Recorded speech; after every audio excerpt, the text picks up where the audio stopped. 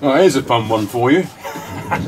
This is one of the most satisfying jobs that's been looking after my properties. Is these poxy bloody toilet systems. These dual flush ones where you've got two buttons on the top. One's a big flush for a real business, and one's just a small button just for number ones, basically. And it's a Geberit, or Geberit, what you can call it, Geberit, and it's a seal number. It's on here somewhere. Give you a close up. You can have a look at my ring piece. Pardon the French. That's not the part number. That's the part number there. So it's an 816418, and sometimes it's got double O on the end.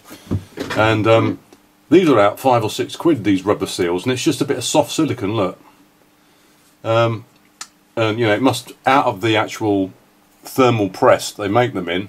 There's a Russian Z there. Look, it's a bit worrying, isn't it?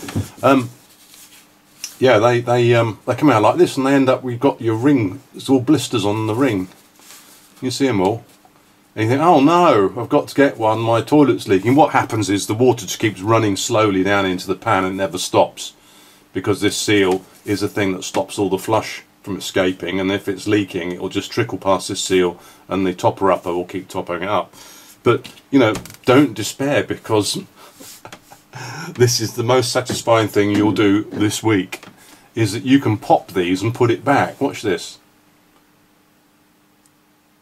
Ooh, give it a squeeze. Give it a bit of a squeeze. I'll give you a close-up on this because it's worth it. It's they're full of water.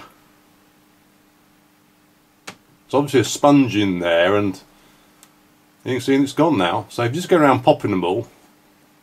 Oh, we've got a squirter. No, we haven't. Oh yeah, it squirted out, that one. You can just go around and pop them all, thereby saving you. And trust me, when you put it back in service, it'll be fine for a long time.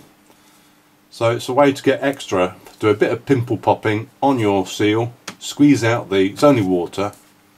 It's nothing more sinister than water. It's in the clean part of the toilet. Oh, there wasn't really many to do, was there? I'm feeling a bit bereft now and disappointed, because I was just getting into that.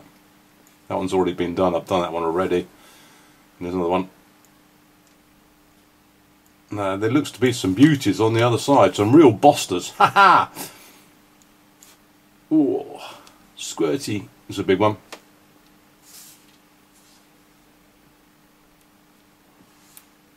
You can see now it's lying flat. It won't leak. Instead of going out and buying a new washer, you can get some more mileage, happy flushes, from the old one. Well, this is the Boston. Looks, this one's got a bit of pressure on it. Ooh.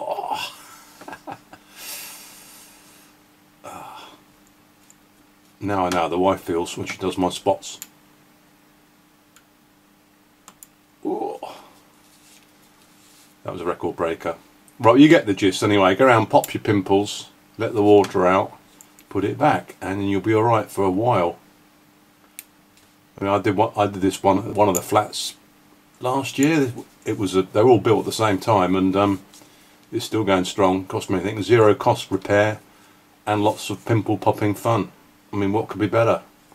This has got to be the tip of the week, isn't it? It's the best thing you've heard all week. Lovely, lovely job. You know, it's a bit acne, it's a little bit sort of lumpy, but it works. We got them all. I think we've got them all, the important ones we've got now.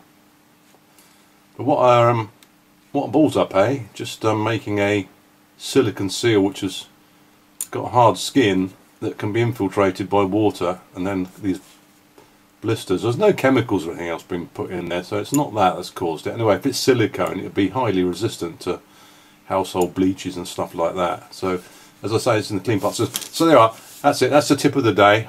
Burst your pimples on your Geberit toilet system washer, and then have lots of happy flushes. Just subscribe down there and leave me a like if you could. Thank you very much. And that's the end of today's toilet fixing tips.